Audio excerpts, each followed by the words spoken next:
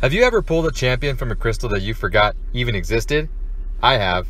Here's your quick guide to using Diablo in Marvel's Contest of Champions.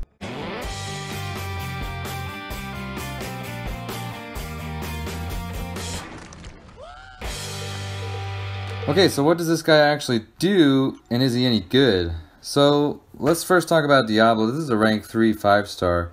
The synergies. So one of the actual pluses of Diablo is that his synergies work well. So what benefits him is that he gains potions at the end of the fight based on who you brought along. But more importantly, like the Loki and Red Skull synergies are pretty good. The Dr. Octopus and Green Goblin ones are pretty good. Actually, they're all fairly decent. So he's good for synergy for other champions. And if you pick one or two of these to go with him, it can work out well. The signature ability, as far as being awakened, it helps him it helps him brew potions faster, and it makes them last longer once they're already in use. I don't find that to be particularly helpful. I'm sure it gives him an edge, but it's certainly not required for him to be usable. He has energy attacks mixed in with physical, which can be helpful. He has reduced damage from poison, which can be useful in some situations, but suffice it to say, what he does is he brews these concoctions throughout the fight, and you get to pick which one you want to use if you manage your combos right, and they each have a different effect. The Ember Boon concoction is probably the best one. It deals extra damage as you do your normal combos on top of the normal damage, and it's energy damage, which can be good. Counterflow is probably the least helpful of them. It's usually only good for maxing out and using your special 3, so you have that permanent healing effect throughout the fight, or it can nullify, but let's be honest, there are way better nullify champs in the game than him. Life Stitch is good. Another really good thing about Diablo is that his health gain is on demand, which is not a common thing to find in the game, and it's actually pretty good. So the Life Stitch, so the Ember Boon and the Life Stitch are both pretty good. Iron Skin is good in kind of specific situations. As far as the attack you get while it's active, I don't know that it's all that great, but it does give you stun immunity, and I'll show you how that works against Medusa later on in case you have struggles with somebody like that. Other than that, his special 1 allows you to drink a potion, his special 2 is unblockable, and his special 3 allows you to have permanent effects. Not really a whole lot to focus on there. So let's get into some actual battles. Alright, so the first mechanic I want to show you is the Ember Boon. What we're going to do is we're going to end a combo on the orange symbol and hit a medium, just like that. So right now it's brewing, and now it's ready. So I can dash back and I can hold to consume it, or I can use a special 1. So first thing we're going to do is bait out the special he's got going on here. There we go. And I'm going to dash back here, I think. Yeah, we're going to let him do a special. We're going to dash back. Okay, so now Ember Boon is active. Look at the red numbers when I do my combo. 5,000, 3,000, a couple, and like 900 some odd hits. So another 10 grand on that combo, which is pretty decent. Ember Boon's still active, and he's got a ton of buffs, which is what makes this powerful. And we're going to throw this special 3. It won't kill it, but that extra damage should. 22,000 damage extra from that Ember Boon.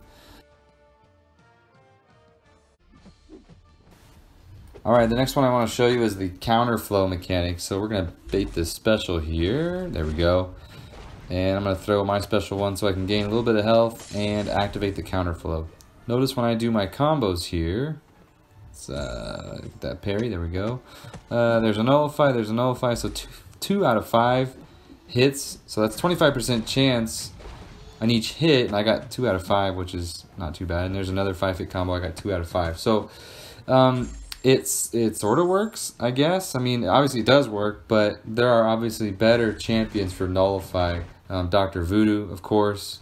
Scarlet Witch, even though she's just a 4-star. So he has the mechanic, but not necessarily the best in the game. Next up is the Life Stitch mechanic. We're going to end our combo on the green. There we go, and hit a medium.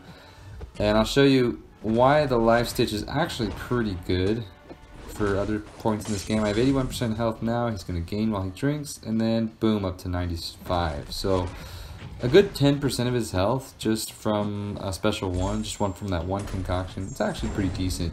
And if you've got the permanent life gain from a special 3, it can be even more. So fairly decent as far as the regeneration. if it's your only champion you have that regenerates and you're in a level or a quest that needs that, he can probably get the job done. Alright, enough with Venom. Let's look at Medusa also. I'm going to show you the Iron Skin mechanic, which gives you extra attack as well as stun immunity. So we're going to brew that concoction. There we go. This works out pretty well in the Medusa fight because I can brew it there around the time she's got her 3 Furies. There you go. So she auto-blocked and parried me, but I didn't get stunned, which I guess can help. And you can notice I'm doing kind of extra damage here as well. The other way you can manage the opponent's buffs is with the counterflow. Now this first counterflow, I know I don't get to nullify anything. I know I just showed you on Venom that he nullifies, but here's an example where he doesn't actually do a very good job of it. We're gonna dodge that special. Yeah, not getting any on this go around. Alright, so let's continue on here. Dodge a special. This particular counterflow I'm gonna throw on a special 3. Might as well. So on specials 1 and specials 3, Diablo drinks the potion if you have one brewed. As a matter of fact, on special 3, there's a permanent effect that you get from it as well. So let's try and get some of those counters in here so you can manage Medusa. There's one. So 1 medium. There we go. So I countered one of her Furies, which eases off of the living strands, and I was able to finish the battle. So the counterflow, it's okay. The Iron Skin, it might have its special uses, but generally speaking, it's probably not that helpful all around.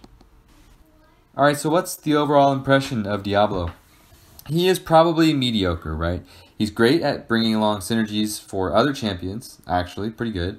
The Ember Boon potion deals a lot of damage, so that relies on the opponent having a lot of buffs, though. And generally in the game, a lot of bosses have buffs, or a lot of Alliance Wars or high-level story mode has buffs. He would be really good for that. But overall, the healing is good, and it's good that it's on demand, but the counterflow is not that great. The Iron Skin is really not that great. And overall, he doesn't hit that hard. So he's fun. If he's one of your only 5 stars, definitely get the hang of it and use him. He can be fun to play. I'll give Kabam that. But overall, fairly mediocre. But if you have to use him, hopefully this guide helps. I appreciate you guys watching. Give me that like and subscribe if you haven't already, and share this with your alliances. Thanks a lot. Bye.